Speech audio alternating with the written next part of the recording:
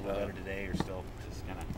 The feeling still hurts, especially because I got to go home tonight and I got to watch people play. I mean, I still enjoy the game, still like to watch it, so I'll be watching some of the playoff games, just wishing that we were able to go to the next round. Who's your team now? One Jamal Crawford, he's one of the Seattle guys, still in it.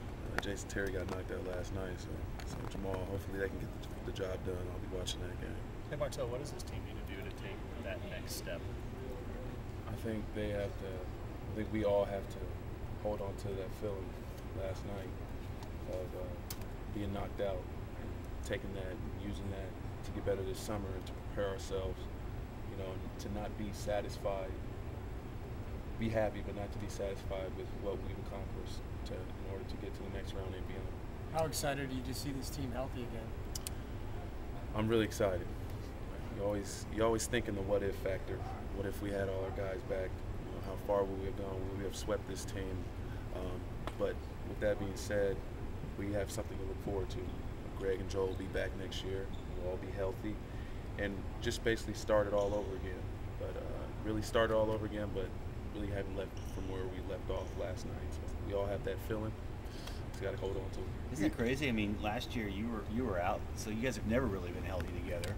And this year you get back, and then everybody else drops off. Hey, this is the league. And what's the league without injuries? It happens to everybody, to the best of us. We all had to go through a lot of adversity this year, but everybody stepped up and played great. You had such a terrific game last night. How much did you grow personally in your first playoff experience last month? It was everything I expected. Lacking some of the nervousness. I thought I'd be a lot more nervous going to this playoff series, but I wasn't. It felt good. The butterflies kind of went away after the first tip, the first playoff game. It feels great. I think I've accomplished personally a lot by coming back and trying to be better than I was 2 years ago after taking the last year off. So I feel good. You too, Marty. How did this season help you guys grow and closer to your ultimate?